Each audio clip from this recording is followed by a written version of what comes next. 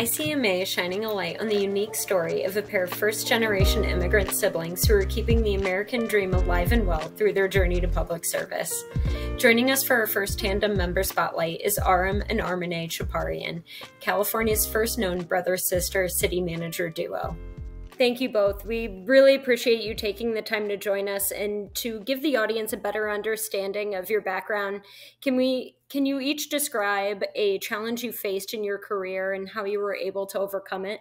I guess I'll start. First and foremost, thank you to ICMA for this great opportunity. And I did want to think about what is that challenge that I've gone through. And I think the biggest challenge I can think of is being able to relate to others in our industry when I was coming up, who looked like me, sounded like me, had a similar journey as I did. And unfortunately, there weren't too many faces that resembled a first-generation immigrant entering the public sector and going on this journey to become a city manager. I would say that has been one of my greatest challenges. The good news, though, is I feel that in the last 20 years, our industry has really changed the way we function. And more than ever, there are people who I'd like to think the new generation can relate to, who come from different backgrounds, and that diversity has really helped shape the path for the new folks entering our industry. I'll add on to Armina's discussion. Again, thank you for the opportunity. I think finding my niche in a very broad industry. Number one, being attracted to public service as an immigrant. When I came here, I was 11 years old. Armina was 9. We both didn't speak any English. We're products of the local Pasadena Unified School District through the English as a second language program. So having that foundational compassion for public service, and then trying to find that right calling within our industry, because it's so broad.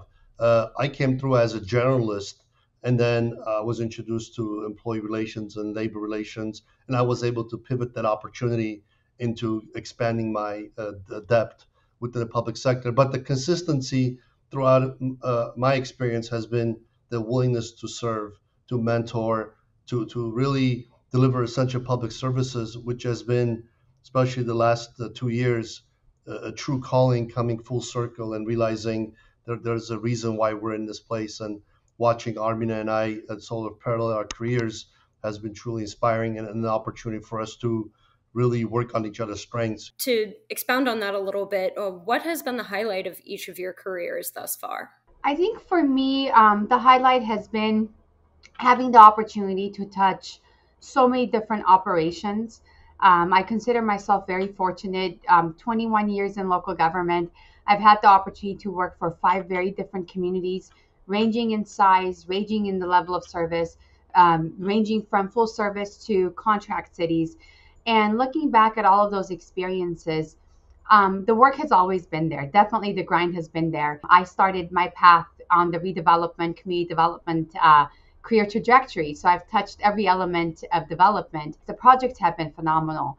But if I was to tell you what the greatest highlight has been, I think it has truly been the ability to create a profession that I'm very proud of, and now being able to help develop the next generation and being able to pay it forward. And I think that's something I truly take pride in. And as a city manager, it's something that I fundamentally want to instill in the organization I'm working in and the next level of talent that we're attracting to our industry. Because I think the work is getting more and more challenging in our sector. The expectations are getting higher and higher, both expectations from council, the community. But I think if we're able to cultivate a great next generation who sees the potential of how great it is to do the work that we do and the level of professionalism we bring to it, I think that's definitely a career highlight for me. Reflecting on my also 21-year career, one of the major highlights is the establishment of a management assistant program. I started as an intern, what was meant to be a 6-month internship at the city of Torrance, where I've been employed the last 21 years. And while I was an intern, I had the opportunity to grow and promote within the agency. However, we did not have a holdover position for individuals like me who had just finished grad school, starting a family, wanting to stay in local government. And throughout the years, I always made sure to be an advocate for continual professional development, attraction of young talent into our industry.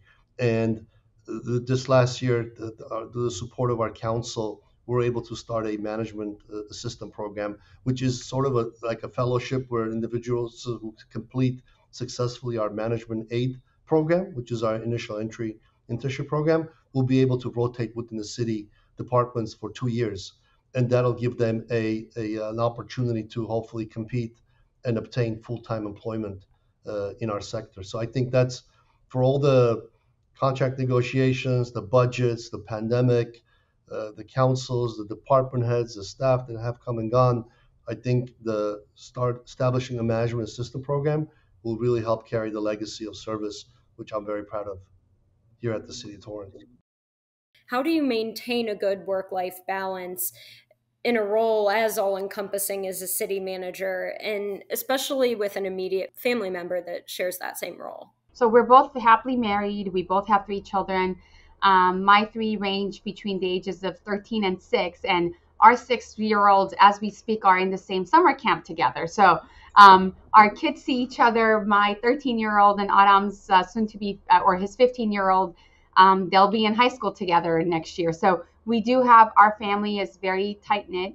I think definitely the work-life balance question we get quite a bit as a female in the industry, as a working mom.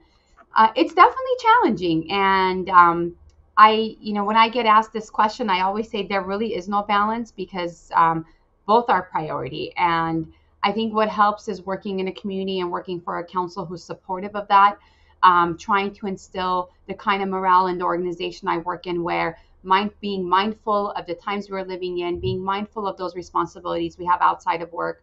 My children and my husband are a priority. It also is a way where I know Aram does this too. My kids come out to city events. I think between the 6 of our kids, they probably know more about local government and how things work than most kids in their classrooms.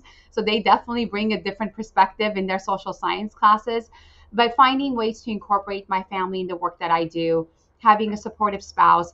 Now, when it comes to that crossover, when Aram and I are at a family function together, first and foremost, I think we are so respectful of each other as siblings, as friends, and definitely having that role, respecting each other's role. But it's phenomenal having a sounding board. And I think knowing that if I have that network that I'm looking for, I have that network in my family. And having that honesty and that vulnerability that comes with it is priceless. But sometimes there is no balance. I hate to admit it. There are times where, I'm going to have a really late council night tomorrow night, so I probably won't get home until very, very late. So knowing that, my children understand that, my spouse understands that, my family unit as a whole, the village around me understands that. I'll just a few thoughts. As much as you can explain what a city manager does to someone, it's not the same as a lived experience. So I think Armine and I understanding what is that our jobs entail adds another layer to this conversation. And the work-life balance, it's also incumbent on us, being in the positions we're in, to lead by example. And I make sure to take time off when reasonable, obviously, and I have a great team that I can rely on. We behind every one of us, there's a partner, a spouse, a child, a parent that's reliant outside of work for that nourishment, support, both on the development and growth and family fun and trips. So I really embrace that role as a parent, and I make sure that I make it a point to share with my team that they too should utilize their time off. And nowadays we're embracing work from home concepts and telecommuting and flex work schedule because the work is so part of our fabric, especially in the leadership roles that we're in. You really have to proactively carve out time to spend with family. But even in those contexts of family gatherings, there's always a chance where even it's just how are things going, that we do the check-ins, and if we need to have a sidebar, we will. But most of the times it's having situational awareness and know that there's a sounding board, and having a sibling layer adds a whole different dimension, which I really enjoy. To hear more from Aram and Armine, we encourage you to view their feature pieces in the California City Management Foundation, the South Pasadena Review, and Weekends in Torrance on YouTube. You can find those linked in our description, and to view more member spotlights, subscribe to our channel.